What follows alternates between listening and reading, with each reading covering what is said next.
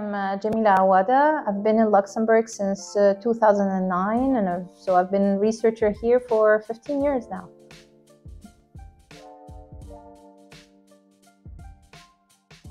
So my expertise is in computer vision and machine learning, artificial intelligence. So typically computer vision is all about enabling machines to automatically understand visual data and extract information from it.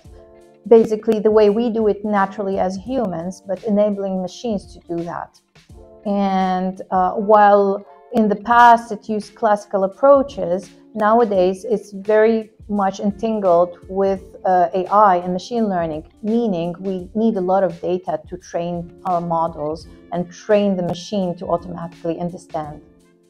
A typical and easy example to understand, example in computer vision is face recognition, so automatically understanding and recognizing faces.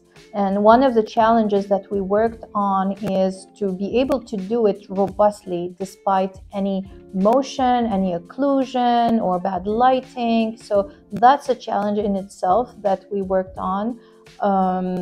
And what is exciting about it is basically learning the fundamental geometry and behavior of a human face, which is quite tricky, especially to capture the subtleties.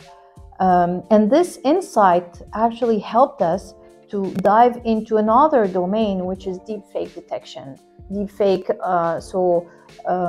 synthetically generated faces, how to detect those, especially with the advancements in AI and machine learning, where the synthetic or deep fakes are becoming so realistic.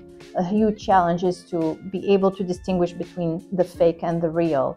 And this is where our background in computer vision and geometric modeling helps us to be able to distinguish those.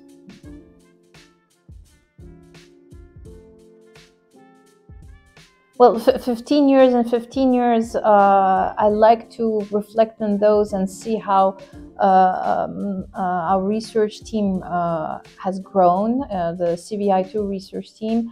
And I like to think of the methodology, how we built that research group, starting from one industrial partner and then building a portfolio. So the approach has always been to look into the industrial challenges that are brought to us by our partners. And then obviously as researchers, we need to find an underlying direction, fundamental direction. And it's been consistently geometry and topology of data, how to embed that information into our models, into our AI models.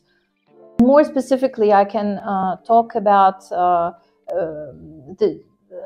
one specific project, human body modeling, where the geometric representation of a human body was all the task there, and being able to do it efficiently, but also keeping in mind all different variations from the sensors, so ending up with a model that could be used later on for applications for healthcare, for fashion, entertainment, etc.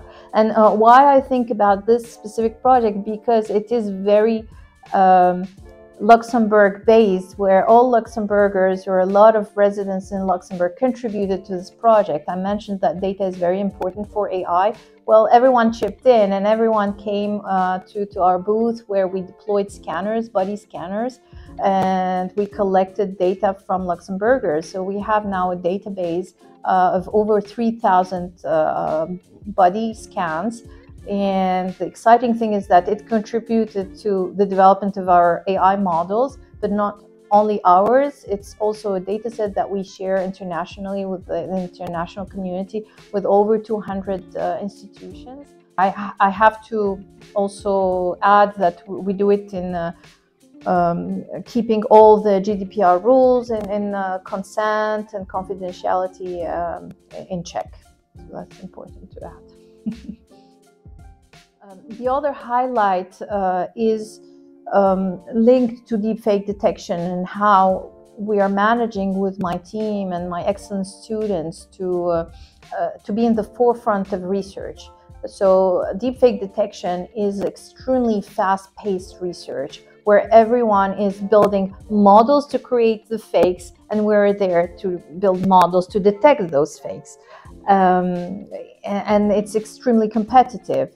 And what is exciting to me is that we're managing as a team, and my students are doing a brilliant job by building some of the most competitive models, exploring the theme that I mentioned, the geometry, but also the temporal aspects in detecting the fakes from the real ones.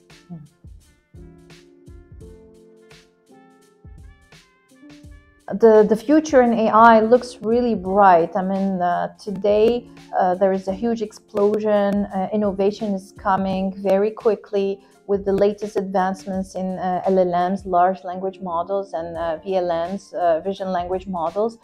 There is a lot of possibility for us, and what is exciting is to be able to bring this geometric modeling and enrich it with more contextual information with language cues. That's exciting in itself, but also maybe inferring more geometric information into these models, language models, and extracting geometric information.